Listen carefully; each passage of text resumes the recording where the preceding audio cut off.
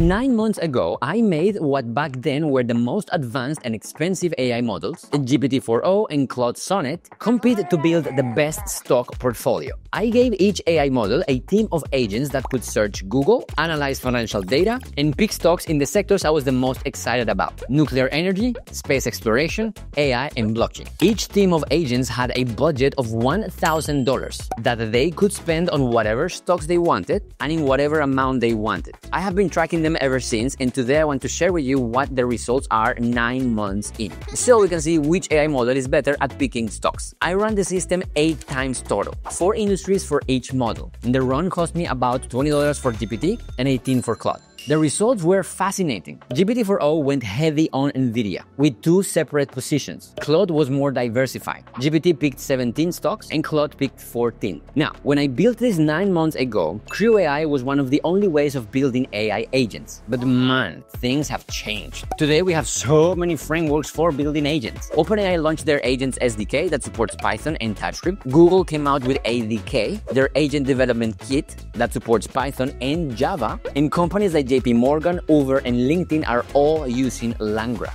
Actually, I rebuilt the stock picking agent using each one of those frameworks to compare, but that's a topic for another video. The point is, it is becoming stupidly easy to build AI agents now, and the agents I can build can be way more powerful than the ones I built 9 months ago. Now, this isn't some future thing. It's happening right now. Companies are deploying agents in production, handling real work, making real decisions, and they're all desperately hiring developers that know how to build agents. If you know how to use each one of these frameworks, you are basically guaranteed a job. The demand is insane, and there aren't enough developers that understand agent architectures, tool calling, memory systems, and orchestration. Agent development is evolving fast, and you need to learn how to build these systems. And that's why I created the AI Agents Masterclass course. There, we learn 5 different frameworks: CrewAI, Autogen, OpenAI Agents SDK, Google ADK, and LangGraph. You will build over 10 real agents, including a YouTube Shorts maker, a thumbnail generator, a job hunter, and even a ChatGPT clone with voice support. You will also get a free bonus course where you will learn how to build no-code agents and automations with N8N if you buy the course before the pre-sale ends. Okay, back to our agents. The original system had 3 crews: research, analysis, and stocks. Each crew had a different agent doing basic tasks. The new system is completely different. I have a portfolio manager agent that orchestrates 8 specialized agents: a sector researcher to discover companies, a ticker screener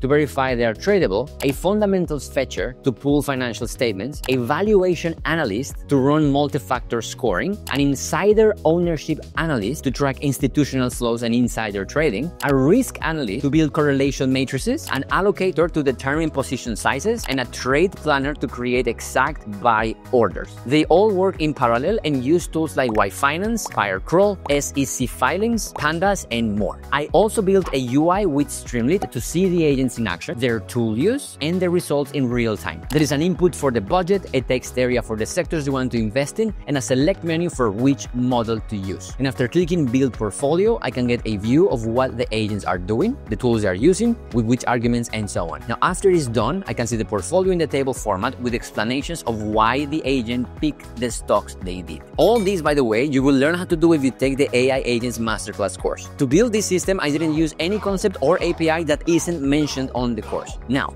since I was already rebuilding the system from scratch, I also added a rebalancing agent that would look at the portfolio and suggest rebalancing if needed. Rebalancing meaning it will tell me what to keep, what to sell, and by how much. This is way more sophisticated than what I had 9 months ago. It's like going from a bicycle to a Ferrari. The original system was like less than 500 lines of code. In the new one, the agent tools alone are over 2,000 lines, and there are also prompts, outputs, error handling, UI code, and more. Now, let me show you the portfolio results after 9 months, the rebalancing agent's suggestions, plus a new competition with 4 new fresh portfolios generated using the new system by today's most expensive and advanced models: Claude Opus 4.1, GPT-5, Grok 4, and Gemini 2.5 Pro. As a recap, here is the original portfolio that GPT-4o built, and here is the portfolio that Claude Sonnet built. The GPT-4o portfolio was very NVIDIA heavy. GPT-4o chose to buy NVIDIA NVIDIA twice, one for blockchain and one for the AI industry. And the biggest position in the Claude portfolio was BXY Technologies, a company that manufactures and sells nuclear components. Now, on to the results, starting with the worst picks. The worst picks in GPT's 4.0 portfolio were only 3 stocks. Lockheed Martin was down 17%, Redwire Corporation lost 30%, and Marathon Digital Holdings dropped 37%. Claude portfolio had 4 losers. Block was down 14%, Lockheed Martin showed up here too with the same 17% lost, Marathon Digital also down 37%, and then Virgin Galactic absolutely crashed at a negative minus 55.94%. Virgin Galactic really hurt Claude here. That 55% loss is brutal. Now, on to the winners. Many of you are thinking NVIDIA is going to be the winner here, but you are all wrong. The best picks in GPT's 4.0 portfolio, Planet Labs, a company that makes satellites with cameras to take pictures of Earth, is up by a whopping 93%. Rocket Lab USA, a company like SpaceX that launches satellites, gained 90%. And Boeing, yes, Boeing, the airplane company, up 54%. Claude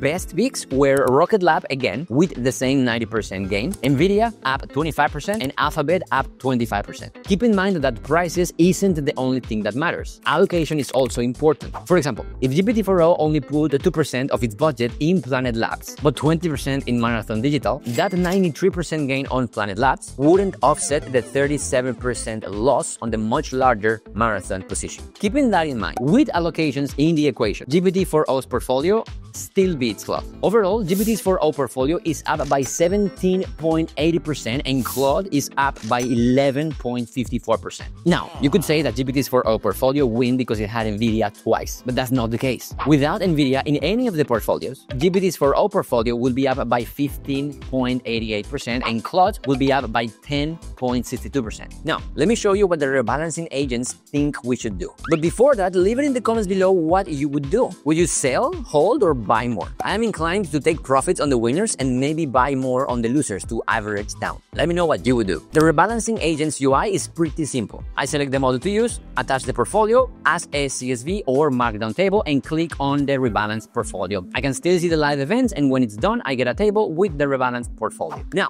here are the results after GPT-4o uses the rebalancing agent. The rebalancing agent wants me to take profits.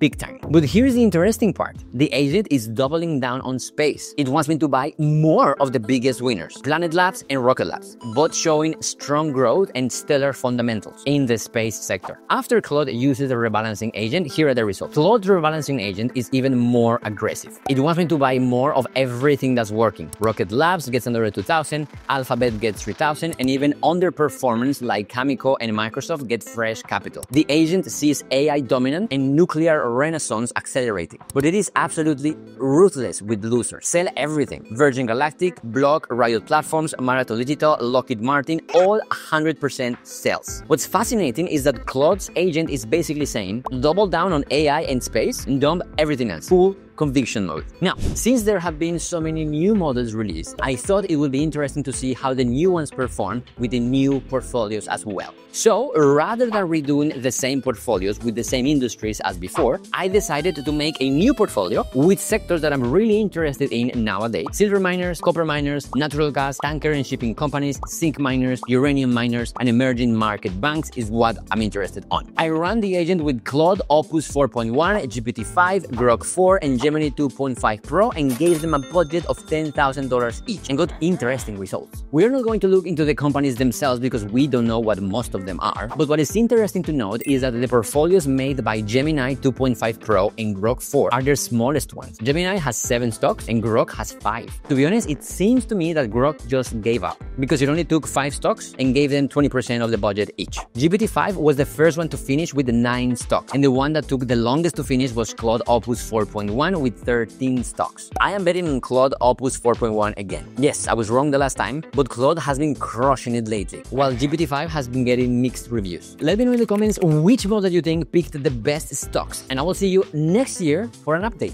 Don't forget to check out the AI Agents Masterclass course if you want to learn how to build AI agents like this one. We will build 10 different agents across 5 different frameworks. By the end of it, I assure you, you're gonna be an AI agent pro builder. 오늘도 감사하고 사랑합니다. See you on the next one. 다음에 봐요. Bye bye.